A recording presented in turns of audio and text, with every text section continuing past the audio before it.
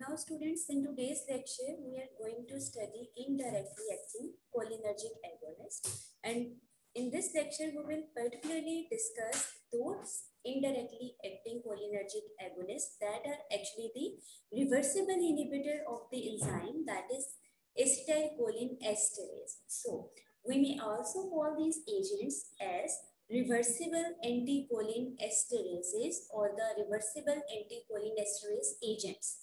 Now, what are these agents? Before going into detail of these agents, you must know that what is the function of acetylcholine esterase.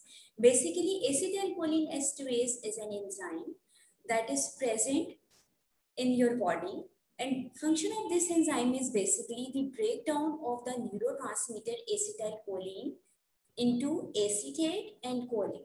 So, basic function of this is acetylcholine esterases is the termination of the action of acetylcholine. According to the text, according to Lippincott, these enzymes that are acetylcholine esterases are located both presynaptically, this is a presynaptic membrane, and postsynaptically. So, now we have two locations of these acetylcholine esterases. First location is presynaptic membrane, second location is postsynaptic membrane. But we have most of the research articles indicating that these acetylcholine are actually present postsynaptically, as also represented in this figure of the Katzen book, Katzen Pharmacology. So, we may say that mostly these enzymes are present postsynaptically. This is one thing to remember. Secondly, these are actually the membrane bound enzymes. As you can see that this is acetylcholine esterase and it is not free, it is not moving freely in this synaptic space, but it is attached to this postsynaptic membrane. So, either present on presynaptic membrane or on the postsynaptic membrane. You must remember that these enzymes are actually attached to the membrane. They are not moving freely in the synaptic space. So this is acetylcholine esterase enzyme, which is attached to the postsynaptic cell, which is attached to the postsynaptic membrane.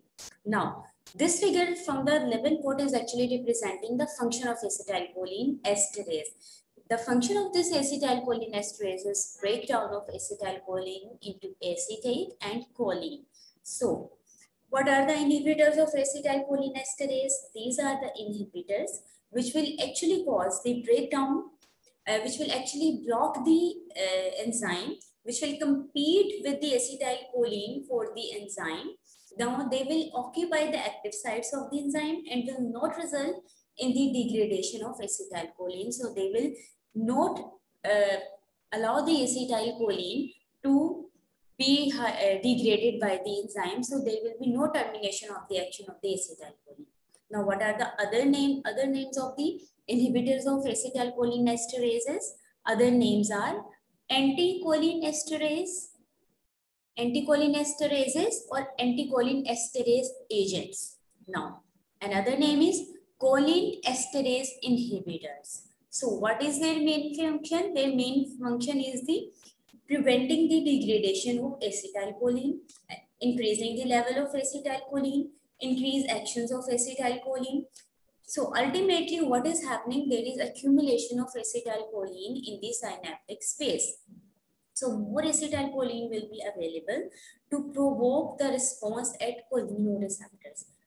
Cholinereceptors of both of ANS, including both muscarinic receptors and nicotinic receptor, also the nicotinic receptors which are present on the neuromuscular junction, and these acetylcholine will also activate the receptors, will activate those cholinereceptors which are present in the brain as well. So, what are the indirectly acting acetylcholine esterase inhibitors? So, examples include ambinonium, donepezil, edrophonium, which is most important, which we will discuss in detail in our next video lecture, galantamine, neostigmine, this is also very important, physostigmine, this is also important, pyridostigmine and ribostigmine. So these are the indirectly acting reversible inhibitors of the enzyme acetylcholine esterase. Now, In detail, we will classify these agents into two main categories according to our text, according to our articles. These are short-acting and the intermediate acting. So among these drugs, the short-acting drug is actually the edrophonium, which we are going to discuss in our next lecture.